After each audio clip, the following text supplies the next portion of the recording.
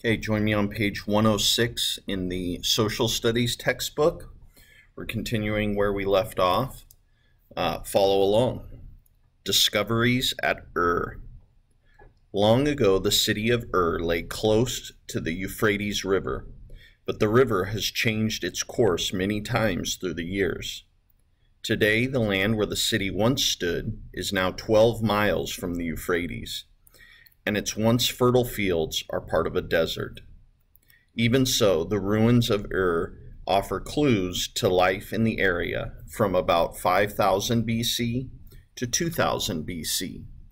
So you can see again, here's the map of where Mesopotamia was between the Tigris and Euphrates River, and all of this is kind of considered the Fertile Crescent, this region here. And then you can see it covers what is today Iraq, Iran, Syria, even up into Turkey. Okay, continuing in your social studies book, second paragraph on page 106. Beginning in the 1920s, a British archaeologist named Leonard Woolley led an excavation at Ur. He and his team uncovered many different layers in the ruins. Each layer held artifacts from a different period of Ur's history. In the deepest layer, archaeologists found the remains of a Ubaid village. Above that layer was 8 feet of mud, evidence that a flood destroyed Ur soon after it was built. After the flood, the Sumerians rebuilt Ur in the ruins of the rebuilt city. In the ruins of the rebuilt city, Woolley and his team found the royal cemetery of Ur, which held tombs from the 2500s BC. The tombs at Ur reveal a highly developed society. Artifacts from the tombs showed the skill of Sumerian craft workers and the existence of long-distance trade. Tombs of royalty and high priests contain valuable items made of precious metals and stones. Tombs of other Sumerians often held such items as jewelry and weapons. Discoveries at Ur included a large temple that was dedicated to the Sumerian moon god Nana. The temple's architecture or building style followed that of temple ruins found at the sites of other city-states. Okay, now on to page 107. The rest of the city consisted of small mud brick houses built along narrow alleys. The highest layer of ruins dates from about 2000 BC. At that time, the Euphrates changed course and Ur was abandoned. Okay, turning the page, now we're on lesson 3, Mesopotamian achievements. You are there. Times are changing in Mesopotamia in 2500 BC. You've just loaded newly harvested wheat into your wheeled cart. You hitch your oxen to the cart and head for the place where surplus grain is stored. There, workers load your grain into baskets and weigh it, allowing you to learn exactly how much grain your farm has produced.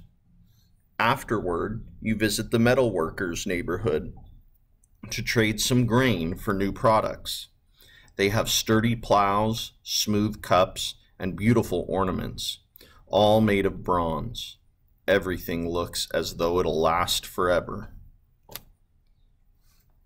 Okay, on to page 109, agricultural techniques. The people of Mesopotamia, especially the Sumerians, are remembered for their many innovations or new ways of doing things. For example, early farmers developed new agricultural techniques such as irrigation, leading to economic surpluses. At first, the Mesopotamians used only simple technology for farming. Early tools such as sickles and hoes were made of clay and copper. In time, metal workers started mixing copper with tin to produce bronze, which is much stronger than copper alone. By 2500 BC, many farmers were using bronze tools such as bronze-tipped plows. With stronger plows, farmers could turn soil more easily, which led to larger fields that produced larger crops. Next, farmers found a way to plow and plant at the same time by attaching a funnel filled with seeds to the plow. As the plow moved along each row, the seeds were released from the funnel. This agricultural technique allowed fewer farmers to plant more crops. The Sumerians even wrote advice for farmers. In Mesopotamia, archaeologists have found almanacs written on clay tablets. These writings included information that described the best way to plant, to irrigate land, and to care for crops. One ancient Sumerian almanac contained these instructions. When you are about to cultivate your field, take care to open the irrigation works so that their water does not rise too high in it. Okay, let's go up to the top of 109 where you see that picture, and let's go ahead and read that fast fact. The Sumerians developed an agricultural technique called shade planting. They planted crops in the shade of tall trees to protect them from the sun and wind. Today, farmers still use shade planting to grow crops. In this photograph, farmers in what is now Baghdad, Iraq, harvest parsley grown using shade planting. And there you see Baghdad, Iraq in the map on your screen. All right, thanks for watching, and I will see you on the next one.